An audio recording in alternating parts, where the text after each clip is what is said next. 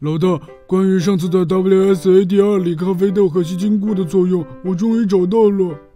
啊，是吗？你在第一次玩的时候，不是不小心把墓碑吞噬者压扁了吗？咖啡豆可以使压扁的植物恢复正常，而吸金菇则是点击之后是全屏僵尸眩晕 0.5 秒。机械类，例如冰车和投石车眩晕5秒，是专门用来限制冰车僵尸的。Oh my god！ 哇哦！原来如此，我就说如果他们俩没有作用，怎么可能还会把他们放上来？而且墓碑吞噬者压扁植物的设定肯定是有办法解决的。不仅如此，还有小伙伴细节地发现，西瓜投手一次性投出了很多个西瓜。贝塔版的西瓜投手不本来就是这样子吗？老大，你前面根本就没讲过西瓜射手。原来是我在做前面 PVZ 贝塔版植物科普时把它遗漏了出去。那我把没有讲过的植物再补充一下，毕竟我大嘴可是个有始有终的僵尸。西瓜投手和冰西瓜投手特性差不多，每攻击4次之后进行一次强力攻击。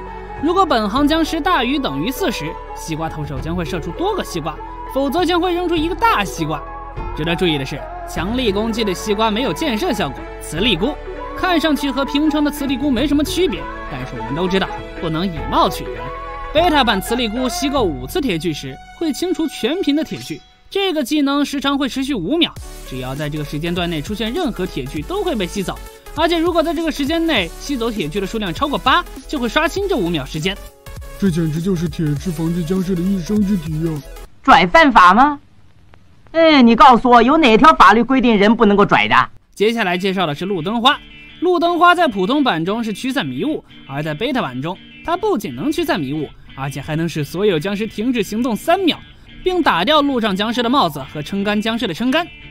25阳光的价格效果竟然这么小，在大批僵尸进攻时，这3秒的定身效果简直可以扭转局面呀！而且本来就可以植入植物后排的撑杆僵尸，也被它吸走了杆子。还有仙人掌，仙人掌一次发射3枚穿刺弹，有几率使僵尸后退半格，使气球僵尸后退3格，这个加强的不是特别明显。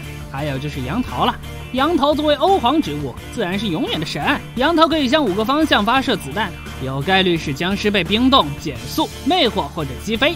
欧皇可以1颗小星星击飞巨人僵尸，也当然有可能1个效果都没触发出来。我感觉这个植物就不适合我，我从来就没有中过奖。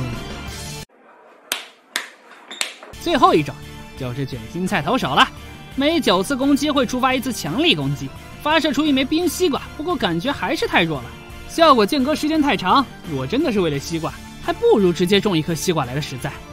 别忘记给老大点个关注哦。